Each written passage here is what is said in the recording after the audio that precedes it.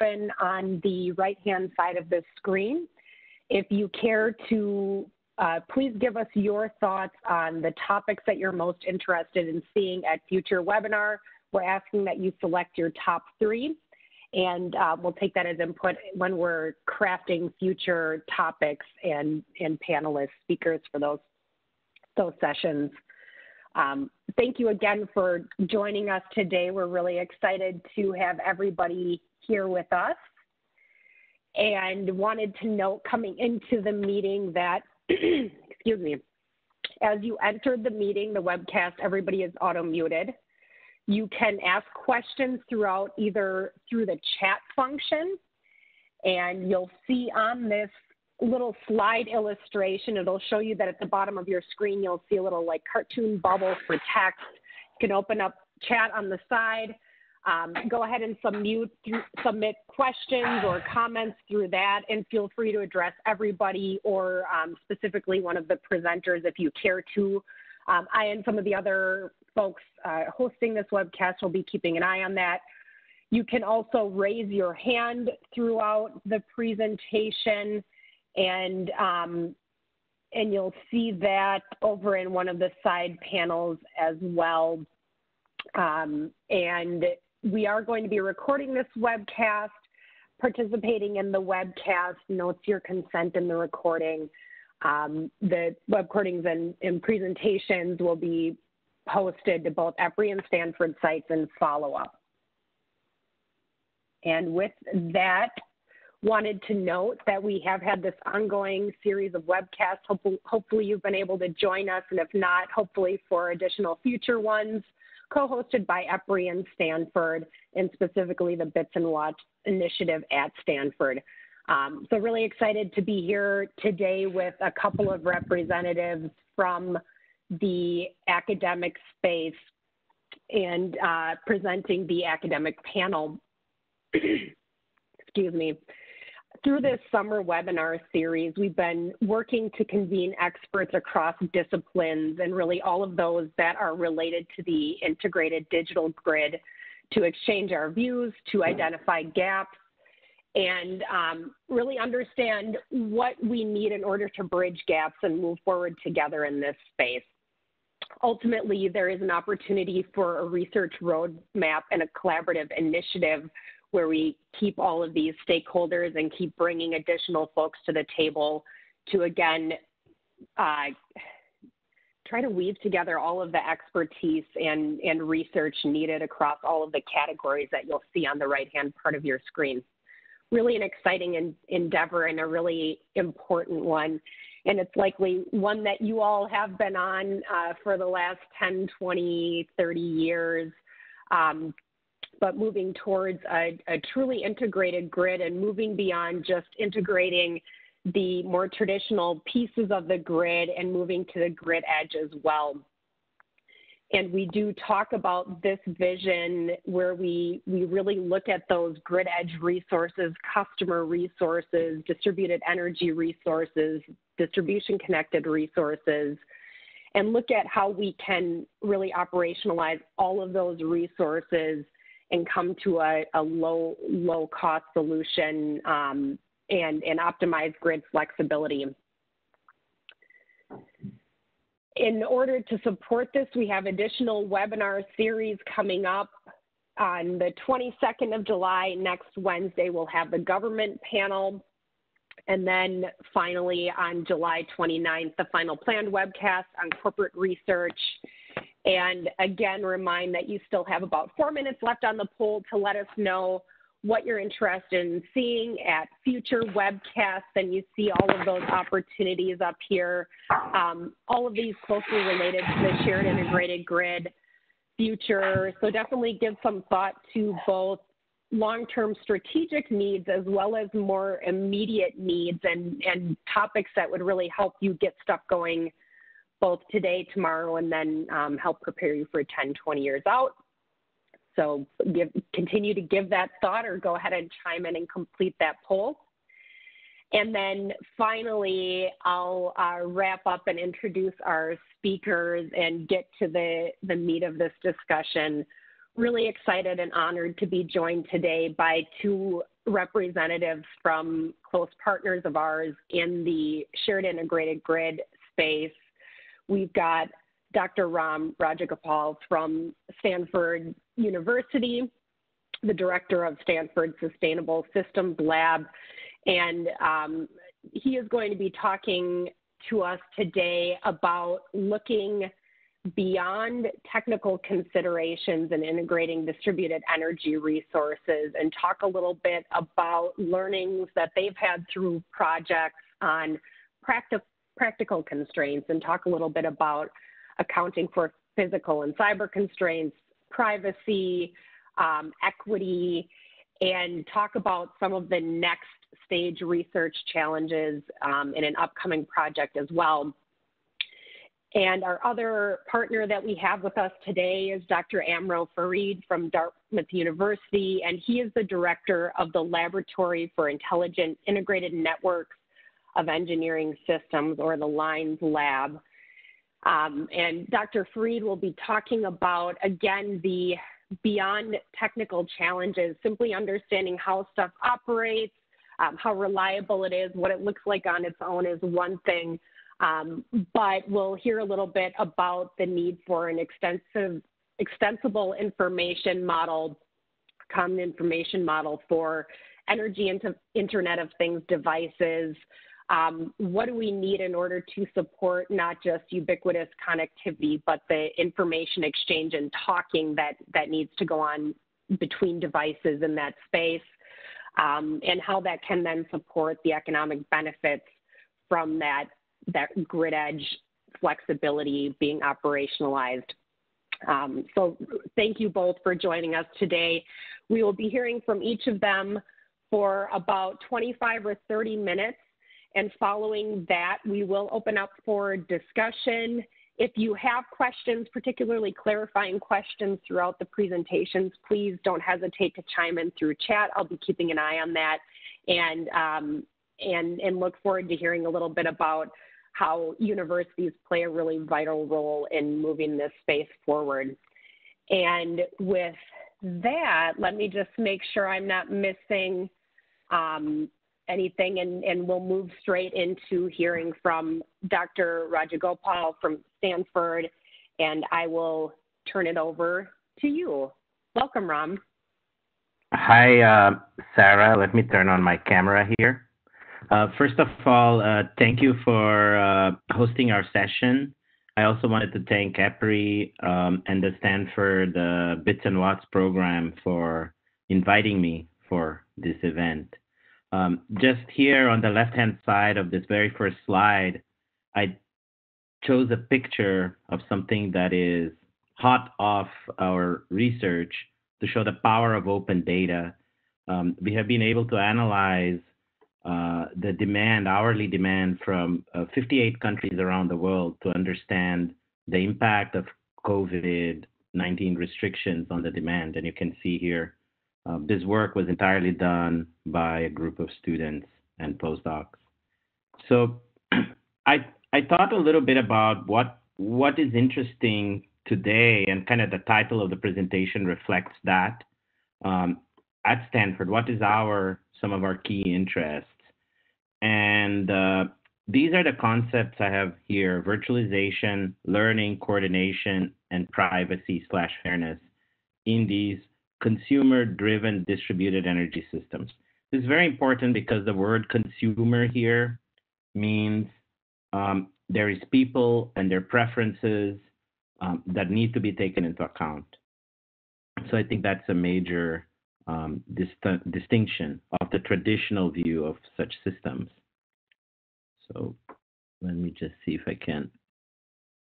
So, we all are familiar with the grid. I'm just going to go very quickly here. And the traditional grid is changing because we have massive adoption of renewables and new technologies such as storage at the transmission level. But at the same time, behind the meter, consumers are adopting new technologies as well, like EV charging, smart appliances, self-generation through solar PV, for example. And all of these technologies are connected to the cloud. This enables us to collect data, and send signals and potentially coordinate all these resources to achieve individual and joint goals that can serve, to the wholesale market. So you can have flexible load that follows generation instead of the other way around. But also, as we start to see increased adoption of these technologies, this coordination can be used to mitigate the impacts on the distribution network. So one of the research focuses here in Stanford has really been around how do we utilize this capability behind the meter to support the rest of the grid ecosystem. And when we say that, what are the key challenges here? The first one is that we need to understand what is the real flexibility available at each customer. And that critically depends not just on the technologies they have, but also their preferences. How much are they willing to change, adapt, and adjust? And learning that at the scale that needs to be done is something that still remains extremely challenging and an open question. And something that I feel, for example, you need not just methods, but a lot of open data, interaction with customers, and so on. The second question is, well, if we know the consumer preferences, and assuming we have a model for the distribution network, then we can start to think about how to scale this coordination to millions of heterogeneous resources. Again, the key word here is scaling. There is many strategies and architectures for coordination. This is very well known. But how do they actually scale to the scale we need them to go? The third one, I think, is very critical and goes into the realm of economics and policy, because it is all about whatever strategies you create, whatever platforms, ideas, etc., be it to collect data or to coordinate, you definitely need to make it easy and attractive for consumers to engage. That means not asking them tons of questions, or asking a lot of effort on their part, and also mechanisms to compensate them. Last but not least, I think we're seeing a dramatic change in society today regarding two ideas, and I think it's time we took them more deeply into how we design these energy systems, particularly consumer-driven ones. One is this notion of privacy. We are very familiar with this. There was some early work on this, looking at the privacy of smart meter data and so on. But in those days, the entity that took care of the data was just the utility. So the privacy was in a way managed by utility regulators. But now we are talking about aggregators, different types of service providers, and so on. We need a broader and expanded definition of what privacy is and actually ways to enforce it, monitor it, measure it. And the second topic, I think, is one of fairness. So I will address those briefly at the end of the presentation. What we mean by fairness is we need to give both equal access to the participation in these modern systems, but we also need ways to ensure that the systems we create don't exploit particularly vulnerable customers. So, families who have lots of people who stay home tend to be lower income, and maybe your demand and response algorithm would continuously target them for turning on and off.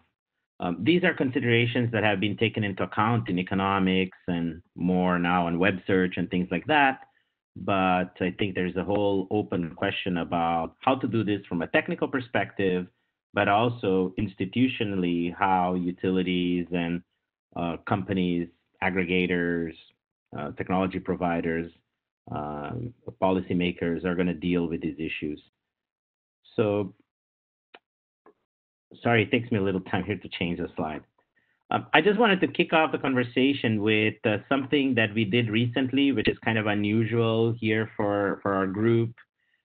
We worked with sociologists and psychologists to try to understand in a real population how much actual consumer flexibility there is on their loads and devices that you see. And in this graph here, what you see is really um, what percentage of this each one of these activities is performed during the peak time. This was a population of 370 individuals, and the paper came out in energy policy around this. And you can see here, for example, TV is watched 90% during the peak time, etc. And in black, that's kind of the willingness to shift, what percentage of people were willing to shift. And you can see that just very few items, like your washer, dryer, dishwasher, are things that both meet somewhat being used in the peak time and somewhat willing to shift. So this started shaping a lot about of our group's thinking on how to design the systems that respond to this need. And I'll address that when we talk a little bit about PowerNet. But I think this kind of engagement and interaction with consumers, now we are doing a project where we educate um, these households through their kids to understand their own consumption from smart meter data and then try to execute on the shift.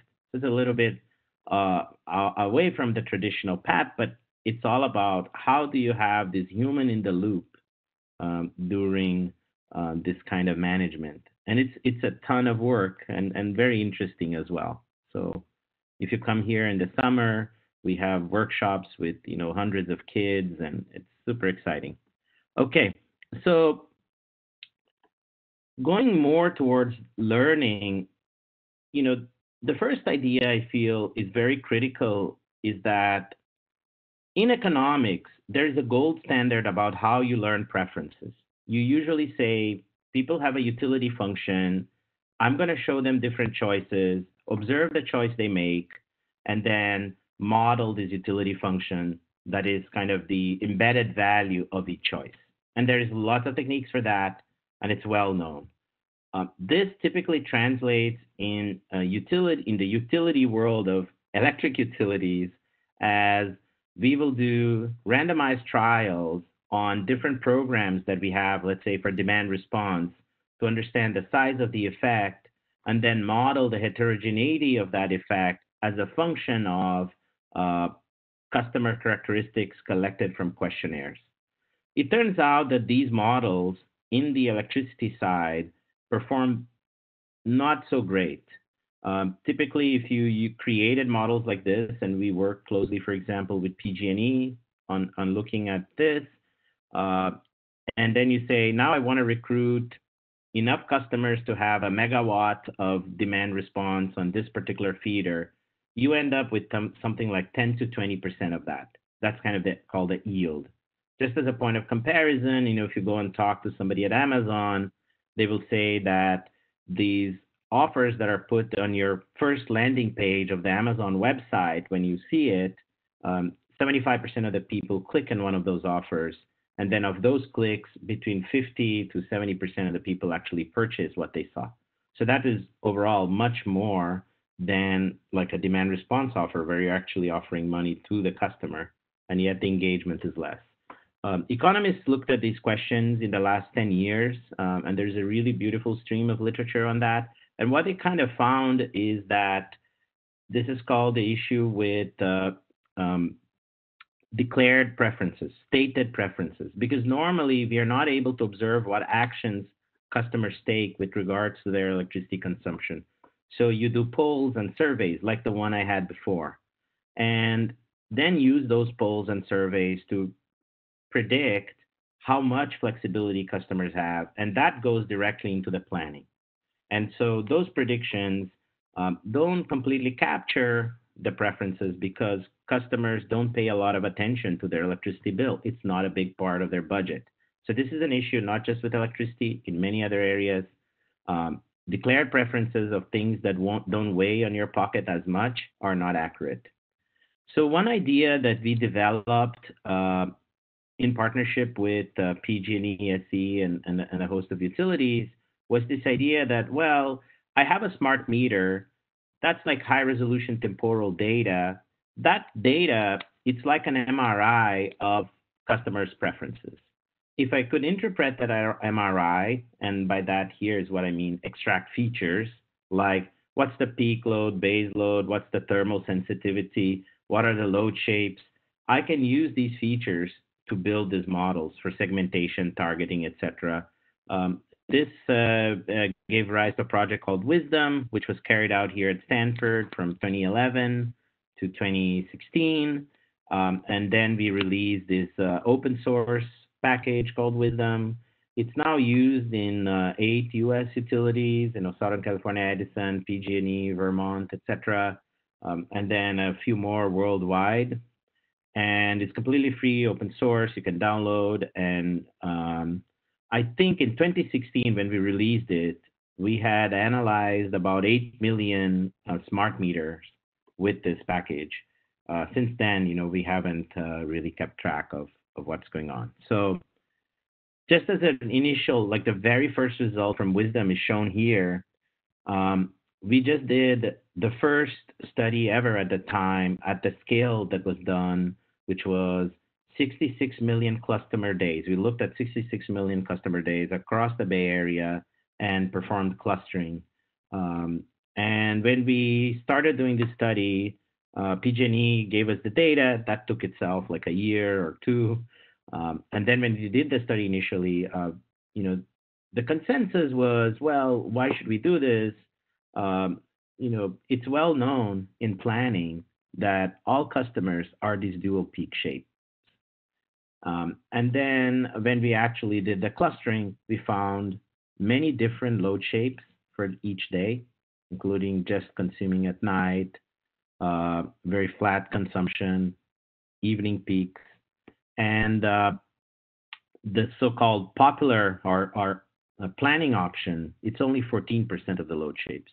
And this is very critical because, for example, load shape number 811 here actually can have demand response capability at 3 p.m. versus this guy here, 14, and I'm hoping you guys are seeing my mouse, can have no such capability or no such significant capability.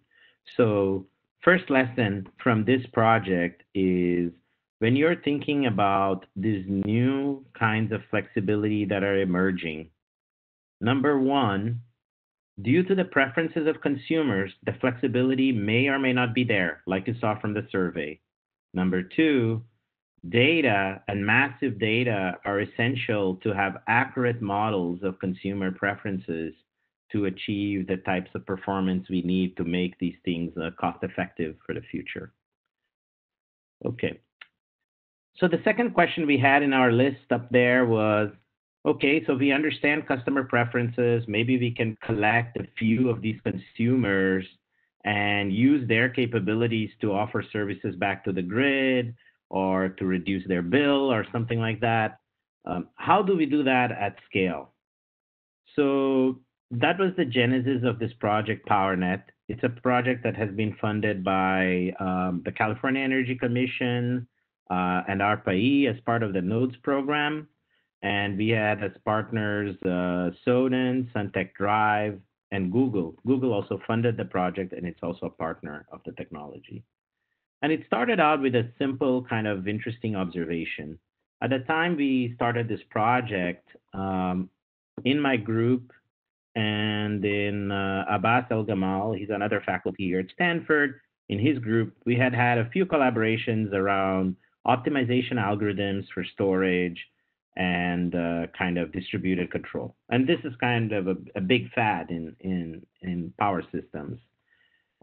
And these algorithms work great in MATLAB. And that means in simulation. And then, I visited Google, and Arun Majumdar's former group, the one that he created, because I had this kind of question that was put forward by my student, Gustavo. Well, but how do we know these algorithms actually work in the real world? And then somebody told me Arun was doing this in Google, and we went and visited that group. And what they had tried was actually to implement in a lab scale with realistic constraints in terms of the cyber constraints, the information exchange constraints, several of these algorithmic strategies. And what they found out is that fully distributed algorithms, although very elegant and beautiful theoretically, uh, they don't really scale well. And it's very hard to diagnose. It's very expensive to try to set them up with customers and so on. And in fact, at that time, they had just managed to do like one home and technologies inside it and try to coordinate the energy consumption. And they had done a survey with customers because they needed to collect preferences. And Google does these user surveys. And they said, well, we're going to collect your uh, preferences. And here's our idea. We're going to put forward a questionnaire with 50 questions that you need to answer so we know everything we need to know about how you like your house to be, like your temperature, set point, and so on and so forth. And the result of the survey was that the immense majority of people said they would never use a system like that because, I just thought about my own home. There is three preferences for the thermostat set point, and nobody can really agree on it. So that's an example of, trying to do that 50 times is impossible. So we decided when we went to look at nodes, we wanted to propose a project which was about building a real system that can do such coordination, which addresses the scaling issue. And that means really addressing three critical problems at the same time. One problem is whatever coordination mechanism you create, it coordination is going to happen also through the power network. In our case here, we focus on the distribution network. The second is whatever mechanism you create needs to learn and understand consumer preferences. In our case, we picked the consumer to be homes initially. And the preferences of the homeowner have to be taken into account into the coordination. The idea of picking up homes was also because each home by itself cannot really provide much value back to the grid. But in coordination, they can do a lot. And the third issue is that whatever scheme you create or architecture or solution you create needs to be able to account for the real constraints out there in terms of information exchange, so data exchange and communications and so on. We spotted at the time this notion of, well, we can use the cloud to do coordination. And for example, this is already done in data centers. So the cloud runs the coordination of the communication between the server racks. But the key idea, even in the data center case, is the cloud cannot do this in real time. Because whenever you put the cloud in a feedback loop, there is delays on the information exchange. There's reliability issues if you try to make it geographically spread. And this is all stuff we learned from Google. So how do you do it so that the cloud is not really at every second and every minute calculating and sending the decisions to all the homes? So that was the origin of this project, PowerNet. And here's how the system that we came up with was laid out.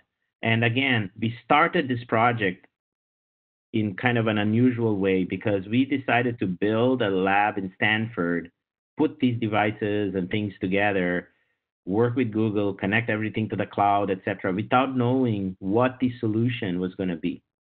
And we experimented with tons of algorithms until we figured something that worked and that also had some theoretical justification. But that is still kind of work in progress, the theory around this. So the key idea of the system is that every home has a smart hub, a local intelligence. It's a computing capability that communicates digitally with your inverters for the solar panels, storage, your EV chargers, and also with this smart dimmer. This is a new kind of smart panel that was designed by our colleague, Professor Juan Rivas, working with students. This panel allows you to have high resolution measurements of all of the subcircuits of the home, but also the capability to do voltage control at the subcircuit level. So you can have some controllability of loads, appliances, and so on, even without actually the appliance being smart necessarily. So that's kind of the resources you have. And normally this home would have a bill, and it tries to minimize the bill using data and these resources. But in order to minimize the bill and also to do coordination, which is homes might get together and say, well, let's shave the peak in this transformer because we'll get some compensation from the wholesale market or maybe directly from the utilities and from the demand response program. In order to do all of that, they do need to understand and account for the impact they will have on transformer capacities and network voltages. So that's kind of the setting. And how did we solve this? So I'm not going to enter into a lot of details, but I'll go a little bit into this project. First, it required thinking about this architecture of how does the local controllers and this kind of cloud coordinator engage. And we also imposed ourselves this issue that we want to minimize the information exchange, and the cloud cannot run in real time. And so what we found is an architecture that has a planning stage that's run every 24 hours in alignment with the day-ahead market. And in that planning stage, it sends these dynamic power bounds. So it's like establishing a bandwidth for each one of the homes in terms of each hour, how much power are they allowed to draw or inject back into the grid. So instead of having a static bound given by the transformer, they can have a dynamic bound. And it turns out if you do these calculations cleverly, this is enough to really protect the network while enabling the coordination. We designed this smart dimmer, which I can, if once things open up, you guys can come in and visit here at Stanford, the lab. We also did lots of algorithms with data from predictions to learning the customer preferences, from observing their choices and using appliances.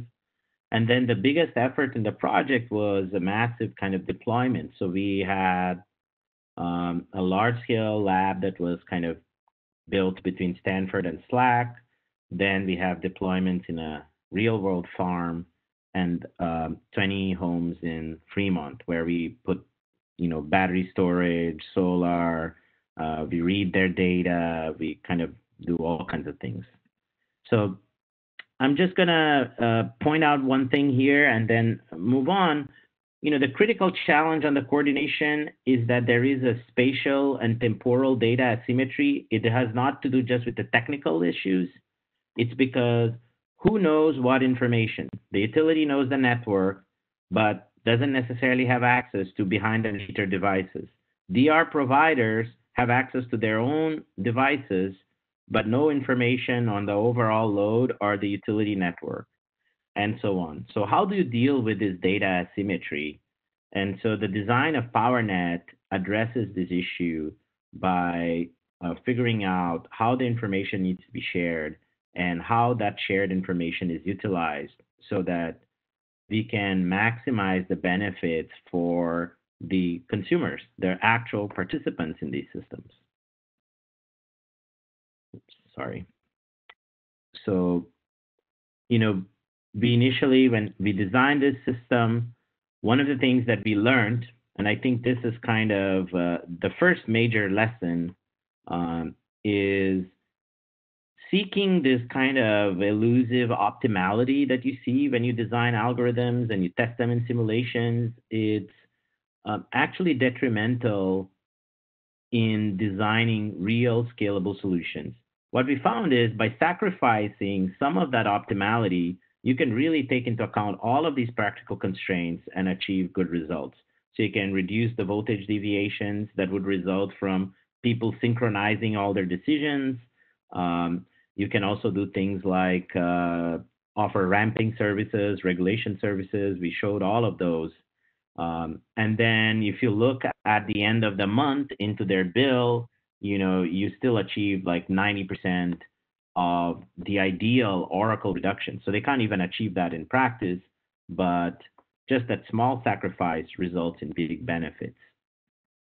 So here's kind of the lab that we built, and you can see this is a lab that was a partnership between industry, the Stanford School of Engineering, and ARPA-E. So in industry, the engagement was through this Bits and Watts program that LIINES directs.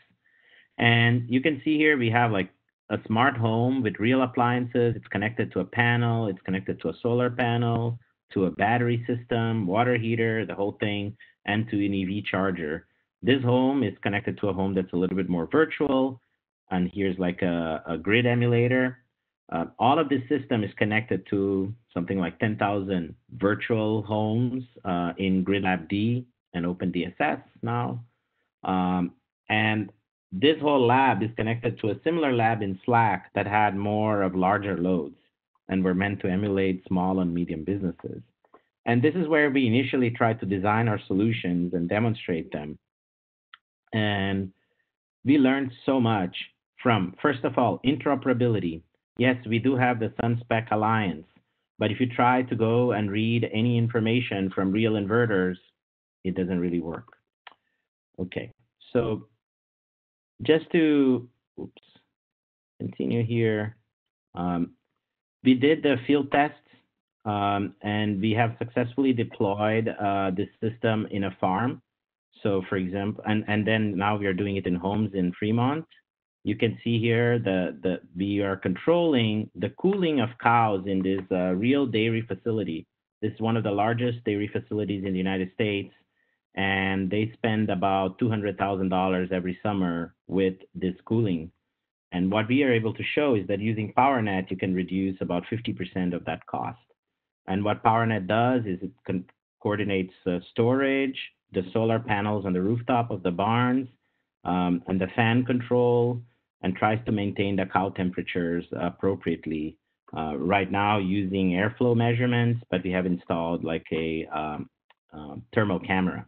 So as you can see in the system, I use this as an example because there's a lot of embedding of IoT solutions from different vendors and so on. So I'm just going to wrap up with our latest project, and maybe just need a minute for that. So after we did PowerNet, we realized there are a lot of principles on how you should design the software solution for this and the architecture. And we wanted to look into how to do this at an even larger scale. And we partnered up with folks in computer systems design here at Stanford, and decided to look into this issue of virtualization, modularity, and layering, which is their principles of how they do computer systems design. And that gave source to this project called Trust DER. The goal is to ensure resource virtualization, security, and privacy for all of these algorithms. By virtualization, it's a simple concept. Can you take one resource and make it look like many virtual resources, or many resources and look as one from a software perspective? So when you write your solutions, you don't have to worry about this. And then on the privacy and fairness, it's all about really protecting the privacy of the customer. If I have to have data privacy, how do I design algorithms? It turns out to be pretty difficult to do that. To conclude, I just wanted to leave the form of engagement we have had through all these projects is using this affiliate model for partnerships through the Bits and Watts program. We work very closely with companies, gathering their inputs, having them participate in board of advisors, and in some cases directly join our research teams. And students who finish these projects sometimes go on to develop these technologies commercially. Sometimes they go into these companies as employees, and so on and so forth. I also have a flagship program that was started through this partnership around EVs. And if you're interested in it, please contact me. Thank you very much. Excellent. Thank you, Ram. Appreciated that discussion. And did want to thank folks for pushing questions through Q&A. Please feel free to use that or chat. We're keeping an eye on both. And as we wrap up, we do have one question coming in to start off discussion after Ram has finished talking. Thanks again, Ram. And now we're going to open up for Amro to give us a discussion on the work going on at LIINES. And you should be all set, Amro. Take it away. Yeah, thank you, Sarah. Today I'd like to be talking to you about accelerating the shared integrated grid through an EIoT extensible information model. And there's a lot to that, so let me try to unpack it. Really what we want to do today is conceptualize the development of an Energy Internet of Things extensible information model, building upon the collaboration that the Dartmouth LIINES has had with EPRI. So first we have to start out with the Energy Internet of Things, and I have to thank Ram for describing a lot of these different Energy Internet of Things devices. It's really all about appliances and different forms of energy resources that are network enabled, and what you want to do is make sure that they end up participating as part of a shared economy. And what we find is that these Energy Internet of Things are actually going to be quite ubiquitous. You can imagine, every single appliance in our home is going to be a smart appliance. We all know this when we go into the stores or Amazon and so forth. But it's not just going to be in your home. It's going to be in commercial businesses and industry and throughout the grid as well, in the distribution system, transmission system as well. And a quick plug of our book, where we have talked about what is the Energy Internet of Things and how does it help support the sustainable energy transition. This is an open access book, so if you search for it online, you'll be able to get a hold of the book very easily. So that brings you to the question of, well, what is an EIoT extensible information model? Well, if we're going to be all technical about it, then really it's an extensible collection of nouns and attributes that provide a common language for describing EIoT devices and how they communicate with each other on the internet.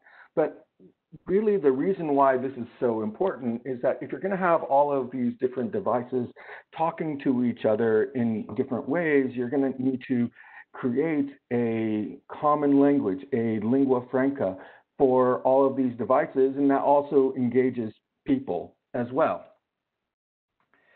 So why is EIoT so important? Well, we've been working in the LIINES in the area of renewable energy integration for about a decade now. And again, as Ram mentioned, the grid is changing, and in particular, it's changing because we're integrating solar and wind. These are variable renewable energy resources, and at the end of the day, they end up eroding the capacity factor of dispatchable generation units. And so now what you're going to need is new dispatchable resources that you can end up controlling, and you really don't have much place to go then on the demand side through these EIoT devices. And the majority of these EIoT devices are connected to the distribution system at the grid's periphery. And so that means that we're going to have millions, if not billions, of heterogeneous devices, and we're going to have to try to find ways to coordinate them together. And this is honestly a rather big challenge. We need to have the right algorithms in place, and they need to scale.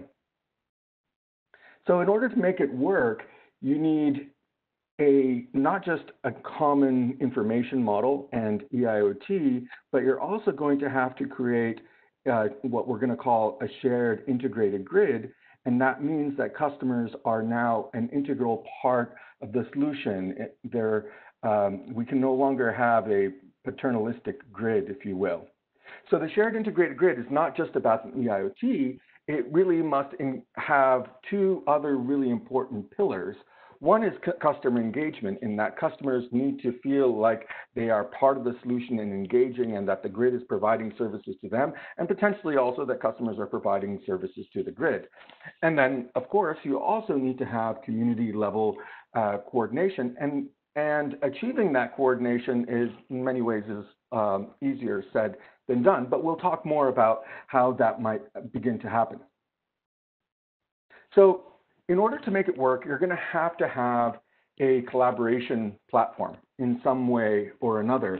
And one of the things I would like to do in this presentation is highlight some of the efforts that we've been doing in New Hampshire in a very practical way with the various energy and grid stakeholders in this state to try to make collaboration such an important part of the state's energy future. If you look carefully, you're going to find that there are a number of different collaboration platforms that are popping up everywhere. And one of them is the City of Lebanon's Energy Advisory Committee, and they have been leading the effort when it comes to community power aggregation in New Hampshire. That's ongoing. Where Dartmouth is, the Sustainable Hanover Committee has been implementing pass-throughs of wholesale real-time pricing to municipal buildings, and because wholesale electricity prices are on average, even though they are time varying, on average they are lower than retail rates, that has saved a lot of money for the town of Hanover.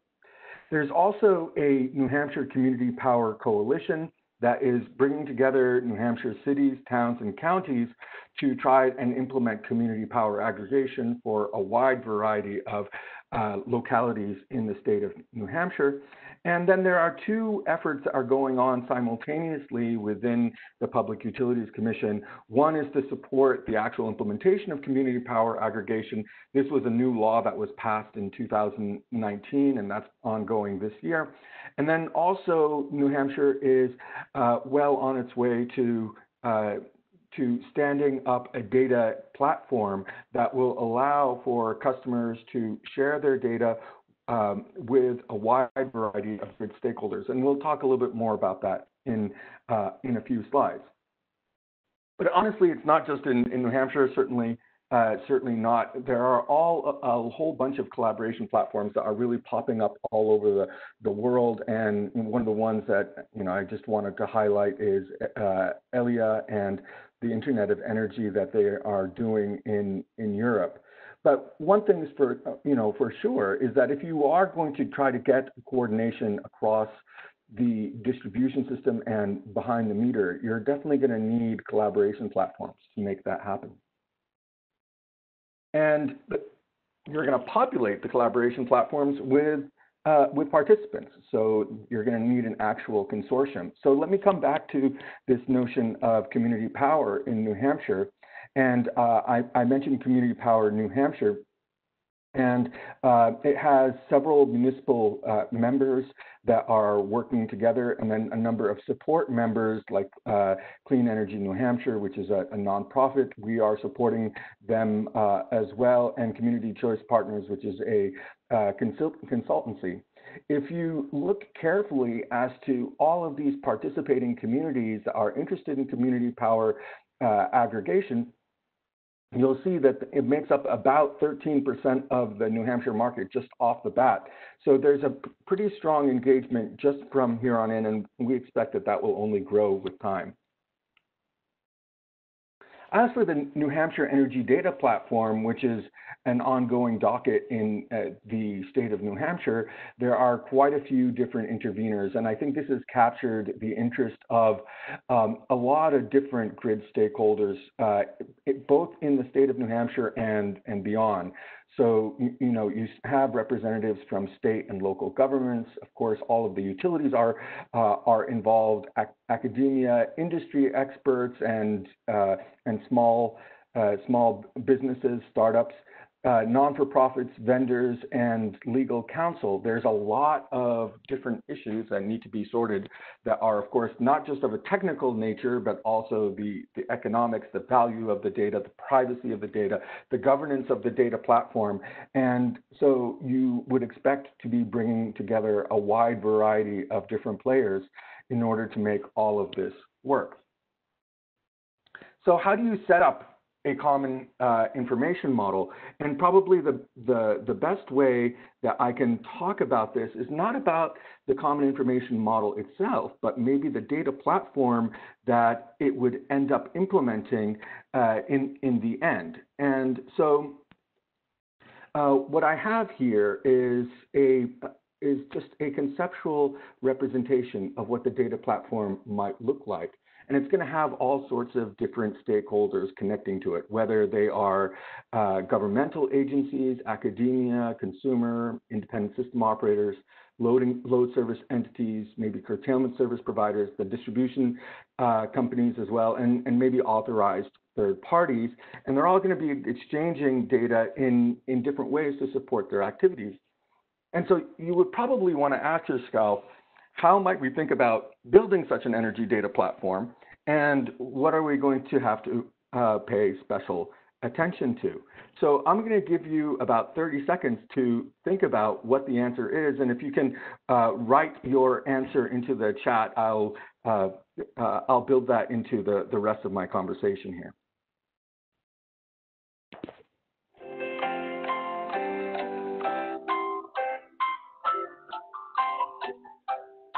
One answer is just start coding. And another answer might be write a request for proposals and outsource it to the lowest bidder.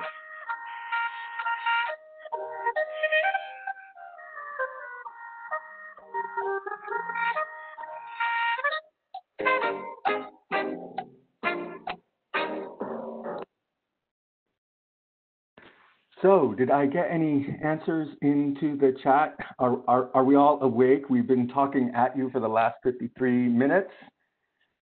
Okay, well, I would say that the first thing you really need to be thinking about is that you have a wide variety of stakeholders. It's all about the people, and all of them have different needs for what this data platform is going to do. So you have to identify the stakeholders, the requirements, the potential use cases, and that they all have different places with respect to the legislation, the regulations, and their various needs. And you're going to have to collect all of that together. So, and one of the things that you really want to make sure is that if this data platform is effectively going to become a public good, a public infrastructure, whether it's privatized or not is an entirely different question. You have to make sure that there is a place on that platform for everyone. And it's also going to have to make sure to respect the local laws. And so last year we had SB 284 and SB 286 passed, Senate bills, that is, passed in the state of New Hampshire. One was for the data platform itself, but another one was for the community power aggregator. And for community power aggregation, it provided different authorities to community power aggregators that honestly are amongst the most progressive authorities that we will find in the country, if not the most. And these include the supply of electric power, demand-side management, conservation. Meter reading is a big one and potentially a contentious one with some utilities and other related services. And if you're going to end up providing all of these different authorities, then that means that there needs to be data that supports those authorities actually being enabled by the community power aggregator. And so you want to take that into account in the design of the data platform. Then you have to go through what systems engineers would call a requirements engineering process. You have to reconcile all the different requirements. You have to make sure that they are turned into technical requirements, and you also have to make sure that they're all equally valid. So when I mean equally valid, imagine building a hypothetical road. Well, if you were to listen to a pedestrian, a cyclist, and a motorist, all of them were going to say different things. I want a sidewalk, a bike lane, and 2 lanes. And you have to make sure that the road meets all of those different requirements at the same time. The data platform needs to do the same. And then technical requirements is completely different. For engineers, we often think of technical requirements because that's our training. If I want to control the comfort of my home, I would probably say something like 72 degrees Fahrenheit and 50% humidity. But if I were talking to maybe the other people in my family, they would say, can you just make it warm and cozy? So there's a translation from customer requirements or stakeholder requirements to technical requirements, and that needs to happen in order for a data platform and its underlying extensible information model to happen. So part of the reconciliation means that you're going to have to end up classifying all the different requirements, and that's not an easy thing. There are going to be requirements related to operations. For example, maybe you want to help implement a transactive energy market, more on that to come. Or you want to help operations improvement, maybe in the case of energy efficiency monitoring or improvements.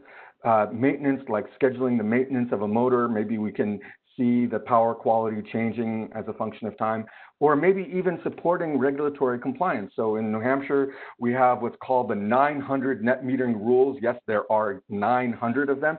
So you can imagine the data requirements necessary to actually achieve compliance with that, and also help regulators see that, that those rules are actually being met. And you can also think about another classification here. This is straight out of a textbook. If you were to look at system requirements, they have all these different types, and I often teach the differences between these types of requirements in my systems engineering class. So once you have all the different requirements and you turn them into functions that you want the extensible information model data platform to end up having, then you can begin to think about quantifying the benefits. From function arises benefits. And then you can start thinking about, well, what's the relevant data that is going to help actually achieve this, this function, with a focus on interoperability and extensibility. So here I have focused on the extensible information model. The IEC for a long time has had the common information model to address different aspects of the grid. In order for us to truly integrate EIoT to the degree that we want to, then we're going to have to build upon that to include all of these millions of devices and smart appliances that we hope to have a coordinating function in the grid. And as we think about all of that data, that will end up bringing about the cost. So the system form drives the cost of the system. And then the last thing you want to think about, and certainly not the least by any stretch, is you have to address governance and implementation challenges. So I'm going to ask you to once again join me on the chat. What do you think might be some important governance and implementation challenges?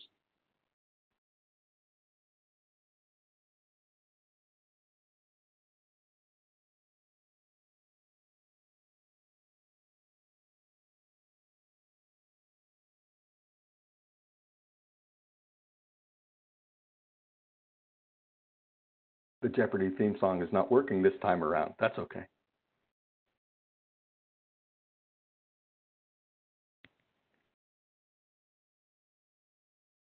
So my first answer is, no problem with governance. We got this. What could possibly go wrong?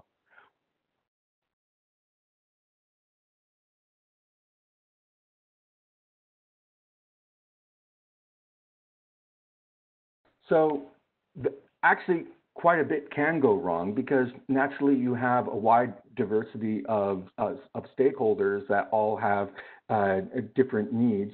Customer preferences, privacy, all needs to be brought into bear. You have to ask yourself who is going to end up implementing the data platform, and then who's going to end up operating the data platform. We have to recognize a fundamental point about data and economics, which is that he who has the most data in a market ends up having the most market power. And so that drives a lot of the questions relating to governance in one way or another. You can imagine if you had all of the data to the New York Stock Exchange, let's say, before the transactions had actually happened, how much power you would actually have. And we are talking about something of similar scope, although in terms of or similar scope or similar importance. So once you have thought carefully about an extensible information model and maybe the data platform, I would like to highlight what you could potentially do. And we've had a project going on for several months now in terms of standing up a transactive energy blockchain prototype for the City of Lebanon in collaboration with the City of Lebanon's efforts to develop a community power aggregator and also with Liberty Utilities. So all of us know the conventional power grid that has our supply chain of generation, transmission, distribution, and consumers, and it has a generation company, a wholesale market, and a utility, and we buy our electricity from the utility.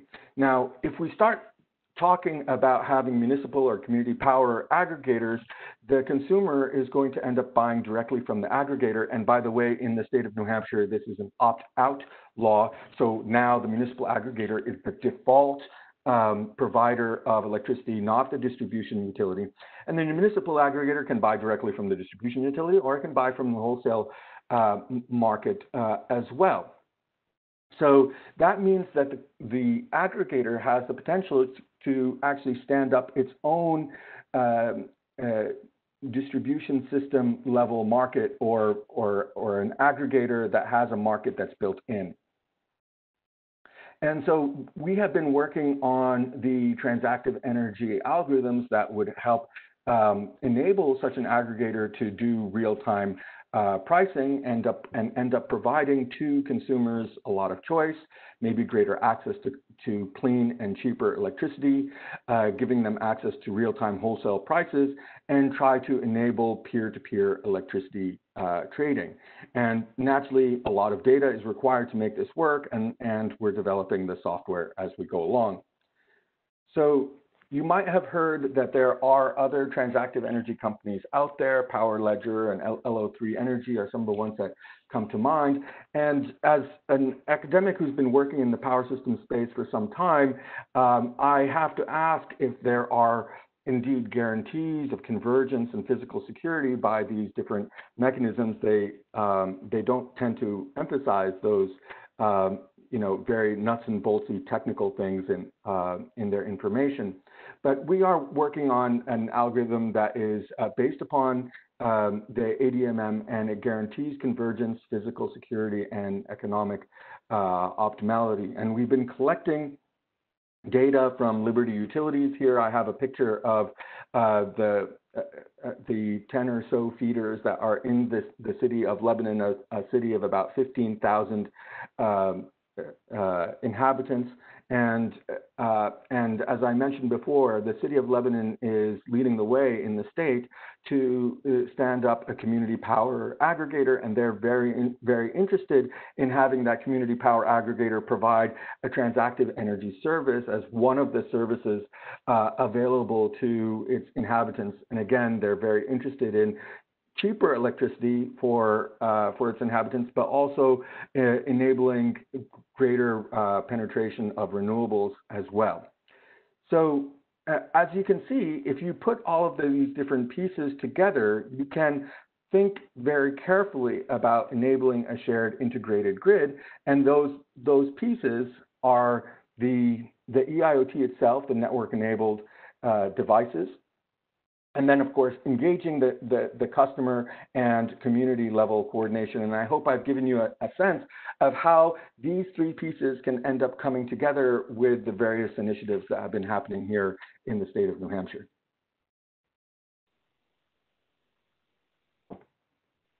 And I think that's it for me today, Sarah, until we have questions, that is. Fantastic. Excellent. Thank you, Amro. Thank you, Ram, again for sharing with us some of your work.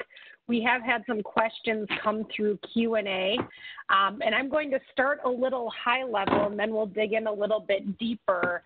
If you both don't care to give some consideration, Ram and Amro, to how DER measures and grid digitalization affect grid resilience, let's take a couple minutes for that question. Ram, would you like to go first? Either way, Amro. Very nice presentation, by the way. I think it's a very difficult topic, the creation of the actual platforms. So in terms of the resiliency, I think there is two key ideas. One is understanding how do you translate consumer flexibility into resiliency? Because what is resiliency? How do you measure it? For example, if I have an earthquake in San Mateo, it will affect the homes. It might disrupt some of the solar PV. It might affect part of the grid. What do I mean by being resilient? Do I have to provide full power to the remaining homes, or is it part power? Does it depend on the intensity of the event? We collaborated with the faculty who does earthquake engineering to try to define these metrics around DERs. And it turns out there's two key aspects in my mind. One is you need to understand something like what is the full load potential, half load potential, no load potential of each customer. The second one, I think it's a lot harder, which is really any system to be resilient beyond its individual capability. There is this notion of a networked resiliency.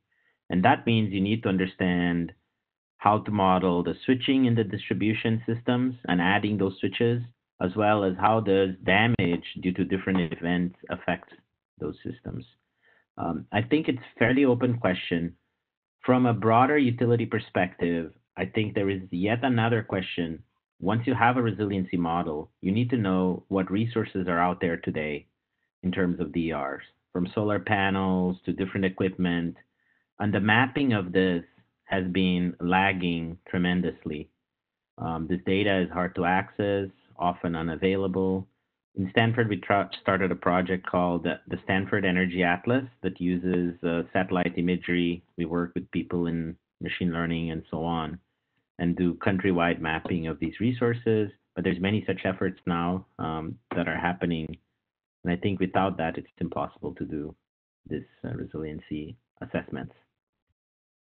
Yeah, so the question of grid resilience is one that is particularly present now. And we can really take it in a lot of different ways. So the first thing that I really would like to emphasize is that grid resiliency and grid sustainability go hand in hand.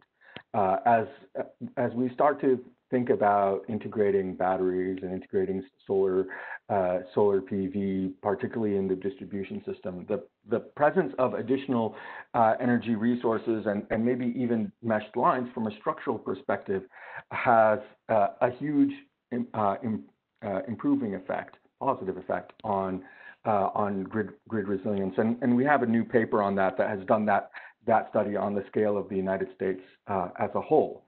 Then once you get past the distributed energy resources themselves, then there's the question of measurement, monitoring, and potentially control. And there, I would say digitization can only have a positive effect in the long run.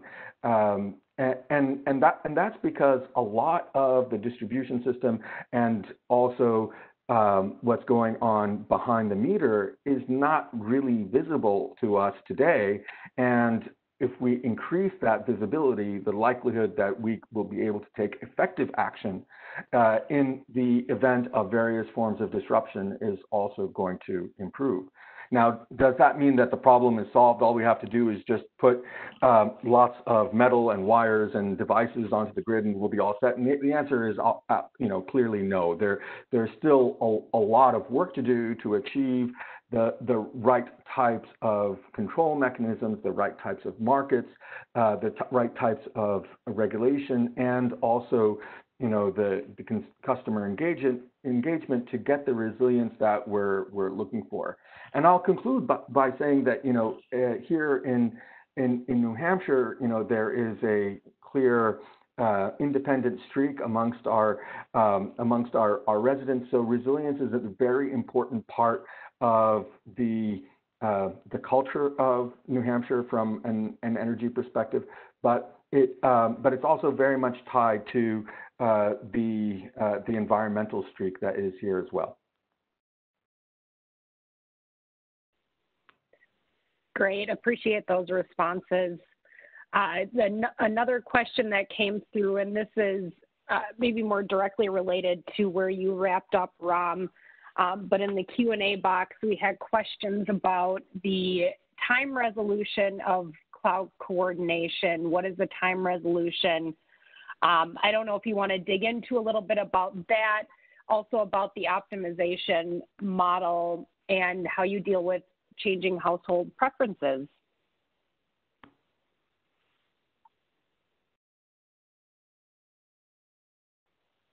And you're on mute. I answered it on the text there, but overall, the idea is in the cloud coordinator itself, we run it 5 to 15 minutes. So when you're offering ramping services, etc. But locally, we run it between a minute and a second. We have tried all of those combinations. A minute seems to be more than enough. The optimization, we started with SDP conic optimization to take into account the network. Obviously required a lot of magic to make it work with like tens of thousands of homes and large feeders. But recently we moved to the idea of successive linearization, which despite the absence of strict performance guarantees, in all of our practical examples and real feeder systems that we got from a few utility partners, it has done a really amazing job and it's super fast. On our side, the transactive energy algorithms that we're looking at, which would be through the cloud at the end of the day, or through the broad internet, pretty much the same on the 5 to 10 minute time scale. And there's also a real driver for that because you do want to synchronize with real-time energy markets. But for actual low-level control or control, let's say, within a home, then you could actually be thinking at a faster time scale around a minute. It's at the end of the day pseudo steady state control. So a minute is a really nice time step.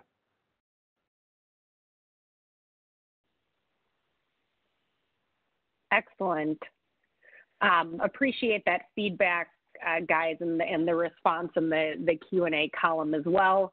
The final question, actually, before we move into a couple of even higher level questions that I have for the speakers, any additional questions that people have and would like to submit orally, please feel free to raise your hand in the webcast. Sara, I think there is a question from Larissa on the chat, the Q&A chat. That was the great. Oh, here we go. Great, perfect. Yes. So another question came through on the potential for developing local energy markets, distribution operational markets as distinct from wholesale market opportunities, and how can those distinctive opportunities be optimized?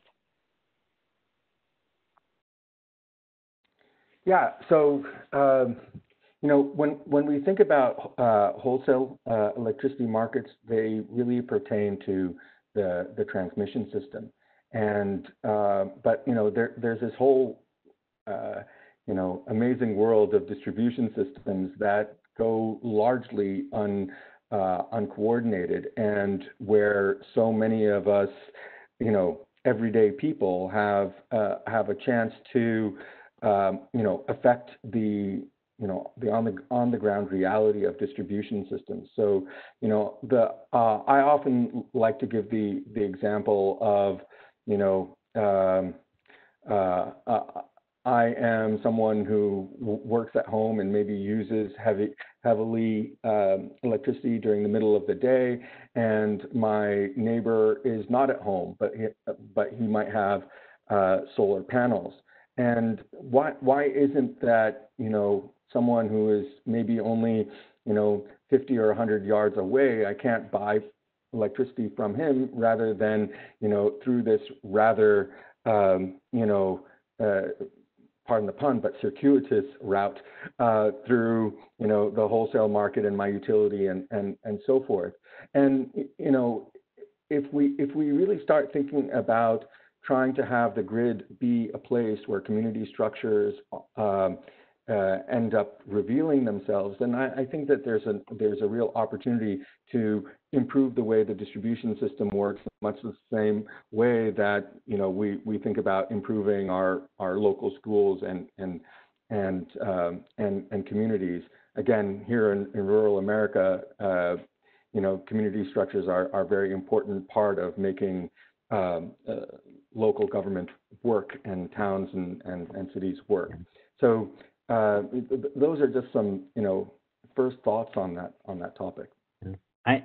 I think to add to what Amro said, if we look not just today, but if you're looking at the same grid 10 years from now, for example, you'll have much deeper penetration of EVs, particularly kind of delivery vehicles and things like that pull a lot of power.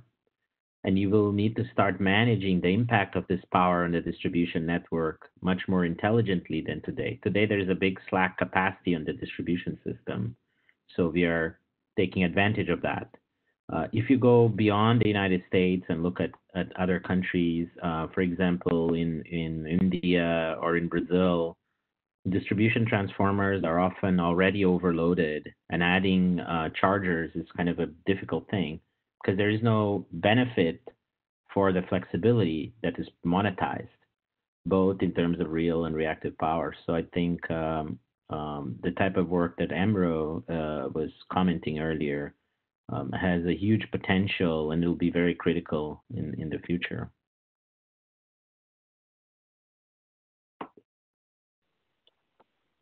Great. Thank you both for that. We had a question come in early on, interested in somebody addressing the concept of transactive energy and control. We heard a little bit from Amro about that concept and what it looks like, how it differs from more traditional structures and resource management and trading, but also wanted to note that this coming Wednesday, at next Wednesday's webcast, we will have Chris Irwin of the Office of Electricity at the DOE discussing transactive energy again. So let us know if the discussion today and upcoming checks that box.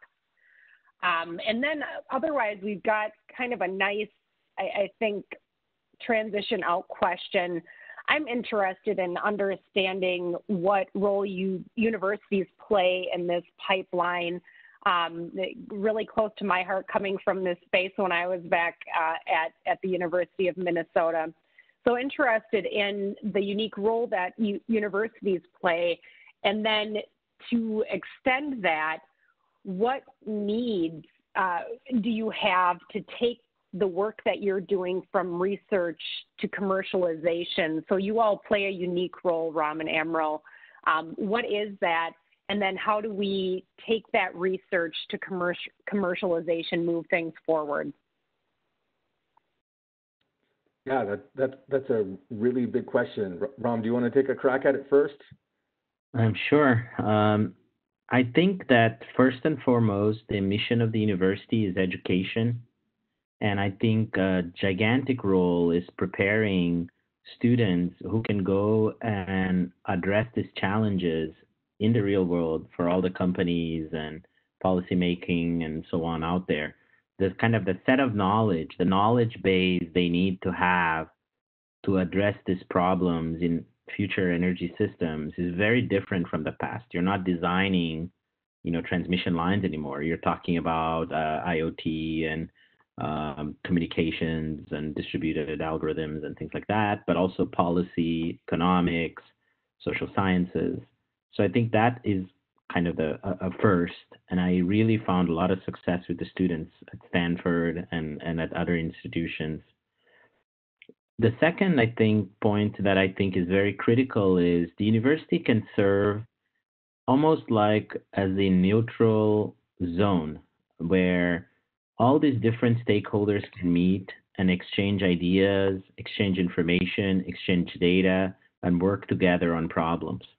it's like a neutral ground because, the mission is education and is a not-for-profit organization. So I think that with that mindset, we have done a lot of the projects that you see here. It came out of conversations with the industry and interactions with very close interactions with them, but typically with companies that don't talk to each other, and then also policymakers and so on.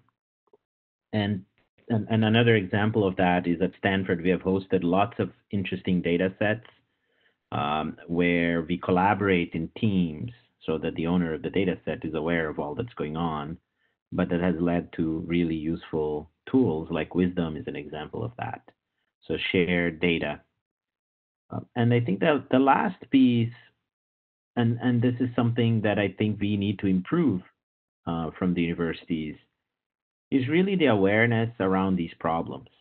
I think in the U.S. today, you see young people much more in tune with the notions and ideas around sustainability, wanting a 100% renewable grid, but a deeper understanding of all of the actual issues, the scale of what this transformation means, and then motivating people to go and study this, get involved, and work in this industry. I think that's something universities can do certainly a better job of.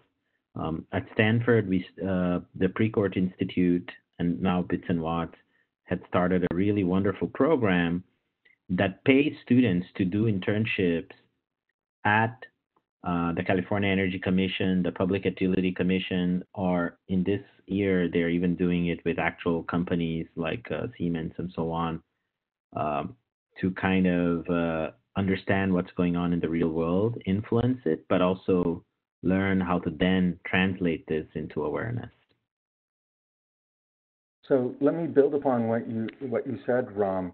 I think that universities have a really important role to play as credible, honest brokers. So, as from my experience in talking to various stakeholders in the state of New Hampshire, one of the first things that they recognize is that we do not have a vested commercial interest in the grid. And so when we are speaking, we're speaking based upon a position of science, based upon a position of, what will bring about the greatest community benefits, whether it's sustainability or economic benefits or so forth. And that's a really important voice in an energy sector that is oftentimes very much driven by the commercial interests of the particular stakeholder that we're talking about. But in addition to just simply being an honest broker in that sense, there's also a credibility that comes into play. So, one of the things that I have again experienced is that credibility amongst technical people, engineers, comes from the technical knowledge. And so as I interface with some of my technical colleagues, maybe at utilities or otherwise, they, recognize that, we understand what power systems is all about, or what power flow analysis is, or power quality, so forth, so on. But then universities are also have an important role in terms of maintaining town-gown relations and being a part of the community and not just, an island within the community. And so, as we have worked with the town of Hanover, the city of Lebanon, we very much look to see their economies as being very vibrant.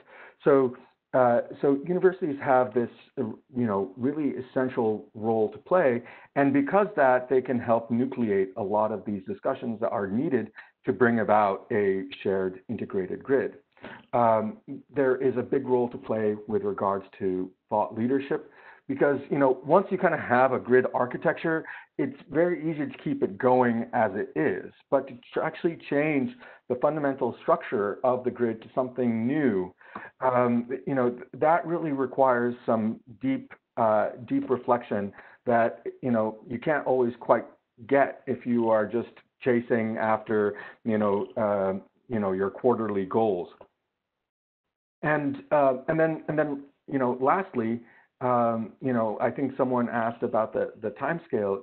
We do graduate research, and it could be as simple as a 2-year time scale for a master's degree, or a 5-year time scale for a PhD, for 1 or 2 students to actually produce something that is very viable as a technology, particularly if the technology ends up being some sort of software or IT system. That's been our experience. We've been able to commercialize our enterprise control simulation software that ISO New England is now using for their renewable energy integration studies.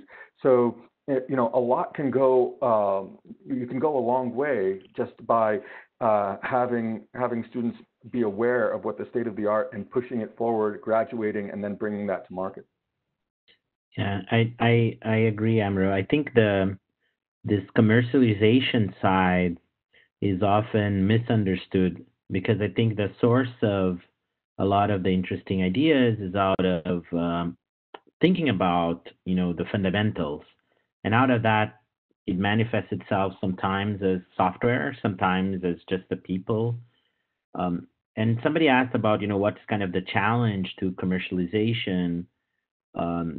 And having done startups that came out of Stanford in other areas and comparing them to energy, I think there is 2 really important challenges. One is energy systems are very critical, and today they're extremely reliable. So the timescales at which you need to do a startup are very different. And this actually offers an opportunity for new types of partnerships where companies can identify interesting technologies developed in Stanford or Dartmouth, and then co-invest with the university. And there's many different models that are being explored to kind of bridge that time scale. There's also programs like the one in Berkeley, the cyclotron road, that helps you do that launch. I think the second challenge, and this, I think it's much more key. As a community in GRID, we don't really do an excellent job of keeping what are kind of important practical problems that, if addressed, there will be a ton of interest. If you go and you're working with medical data, or you're thinking about data centers, each one of these communities has it very clear what are some target problems that can be worked on by companies, researchers, and so on. I think EPRI plays a great role there as a mediator of some of this, but if we could start doing that in the long run, it will really be helpful, because lots of PhD students, they decide on what they want to work. And as they look at open problems that are coming from industry, they will certainly give it a lot of thought. Sure. Great. Thank you for that discussion. We are in a great place today. We're at 1 minute until the end of our hour together, noting that we do have upcoming webcasts the next 2 weeks on Wednesday, and we still have questions unanswered. So when we have full discussion and stuff that's left undiscussed, that means we've had a successful day. The couple of additional questions I'll throw back to our presenters, and we can follow up online. But do want to thank everybody for joining us today, for taking the time out of your day, and we look forward to ongoing discussion in this space. Thank you again, Ram and Amro. Thank you. Thank you very much for having us, and thank you for the audience participation. This is very interesting, and Amro, very nice presentation as well. Likewise, Ram. Always a pleasure to work with you. So. Okay. Thank you. Afternoon and morning, everybody. Evening.